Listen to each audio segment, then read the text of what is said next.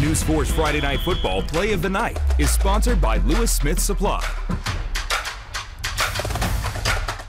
Well, our play of the night happened at Eagles Stadium. Jawan Board, 110-yard pick six as the buzzer goes to end the first half. This man literally ran from the back to the front. Nick mentioned he had so many candidates from this game, but this one right here takes the cake. Now still, hey, I know we had team of the night as Delville, but we got to give some props to Carroll Eagles right here.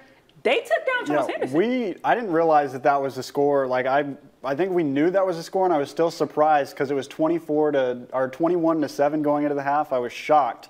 34-24 huge win for the Carroll Eagles, obviously.